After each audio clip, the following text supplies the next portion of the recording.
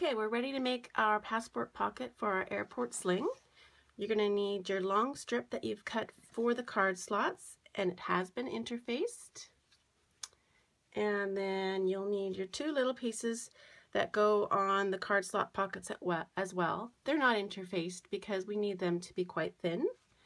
And then the backing piece, which backs the card slot pockets, is interfaced for a little bit of added stiffness. You're going to need your two lining passport pocket pieces, your exterior passport pocket piece, and then we've got, and also that one has got our fusible fleece fused onto the back with a nice border of 3/8 seam allowance that does not have interfacing, because we need that area there so we can attach to our zipper. So you can use interfacing or fusible fleece. I've used fusible fleece for that. You've also got your exterior panel that has had the slip pocket cut out. I'm calling this the N piece.